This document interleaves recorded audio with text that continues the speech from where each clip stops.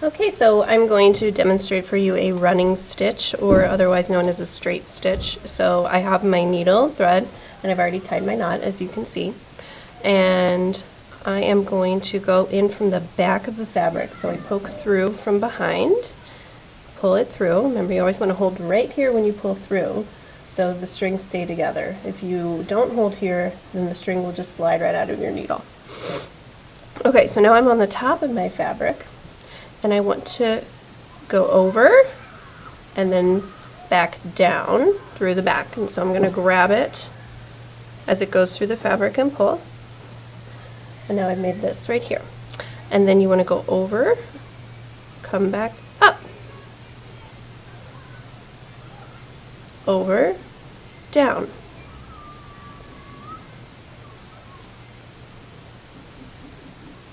Over, come back up, over, go down.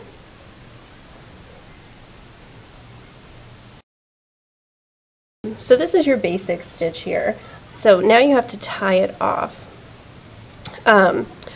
Before we do that though, when you do this, you want to make sure that these parts right here are pretty much all the same size, and you want to make sure the spaces in between are all the same size. That's going to make it look nice. Okay, so now we're going to tie it off. So what we do is we flip it on the back. You always want your knots to be on the back, and you're going to go under your previous stitch. Okay, let me get a little closer.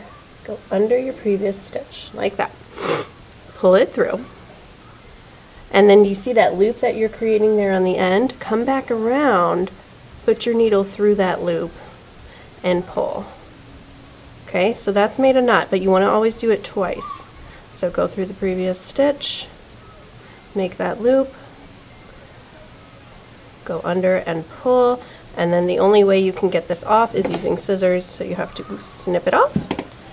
And now if I flip it over, so this side looks nice and pretty, where this side has the knots on it. So we have a front and a back. The front is always the pretty side. So that is a running stitch.